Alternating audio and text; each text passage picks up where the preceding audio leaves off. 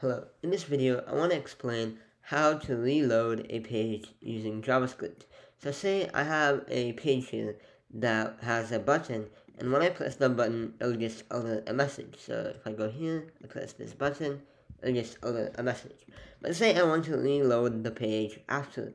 To do this, I can use the location.reload method, and this method reloads the page. And pressing this button, it'll say hello world, and when I press again, you can't really see it, but it just reloaded the page, and it will do it like that.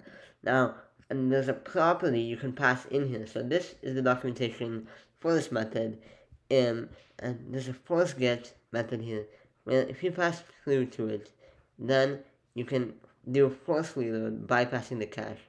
So to do that, just press location.reload true, and then that will do a force reload bypassing the cache. And this is normally false, so you will use the cache to reload normally. But using true, it will bypass that cache. So yeah, that's how you reload a page using JavaScript.